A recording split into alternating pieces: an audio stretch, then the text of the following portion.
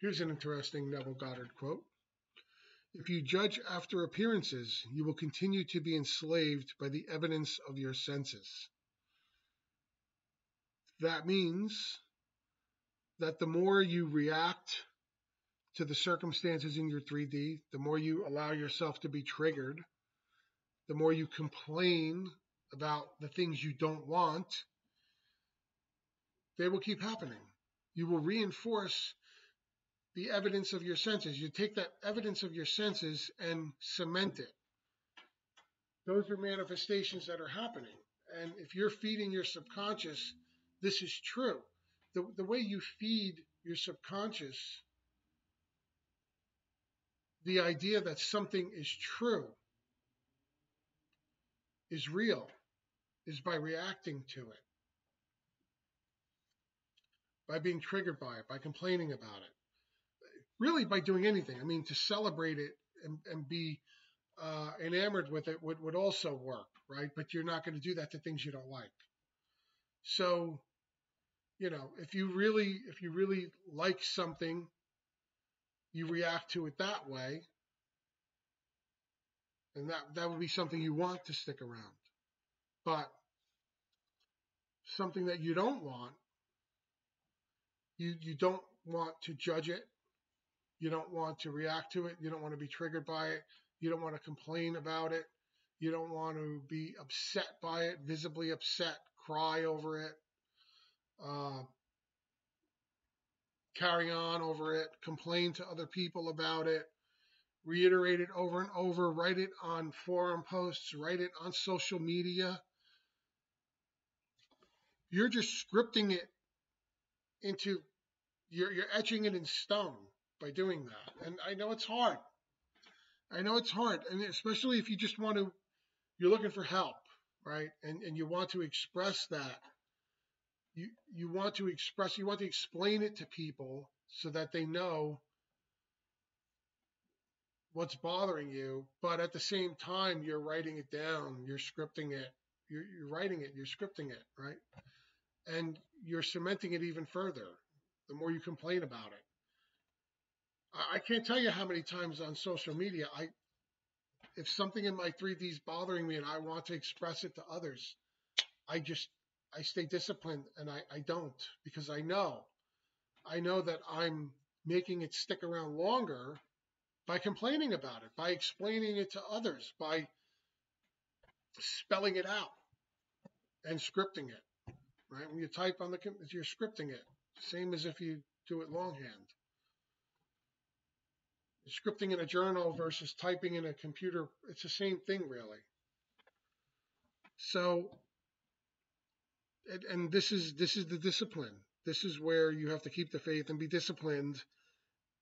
And this is where affirmations work too, right? Because if you're affirming for something you don't see the evidence of, you're telling your subconscious it's real.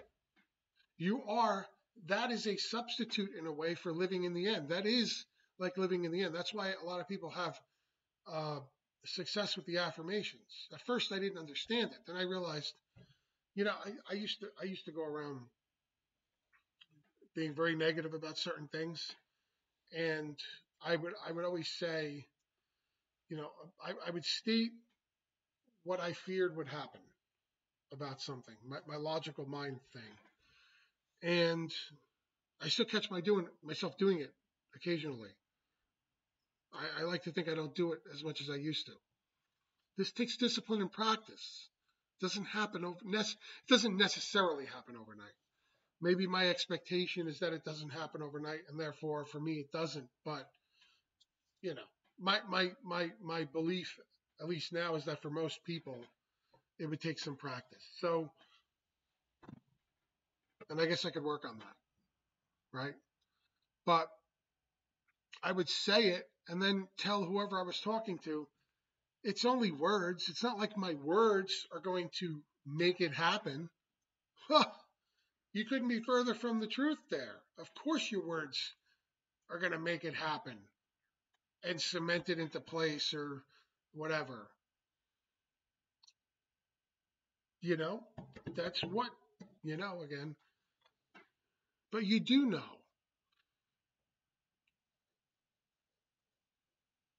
that when you say it, you judge it. You're judging it after appearances.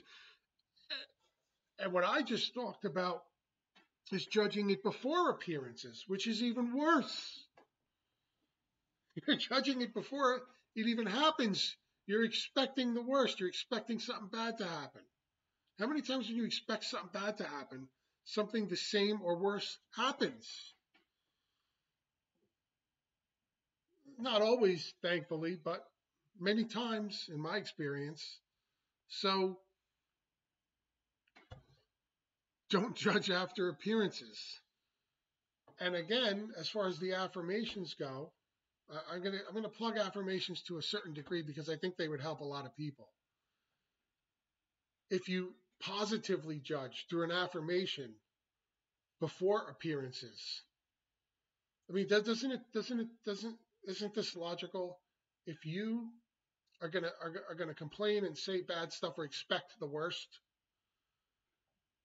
and then it happens, would it make sense to expect the best, and that can happen? Wouldn't it be great to be able to say, I'm going to say these words that are positive, uplifting, something I want to happen, and expect that they will come to pass? It doesn't just go one way. It can work both ways. So you may as well do it in the way that it's going to benefit you. So don't judge after appearances and don't judge negatively before appearances. Judge positively before appearances through affirmations.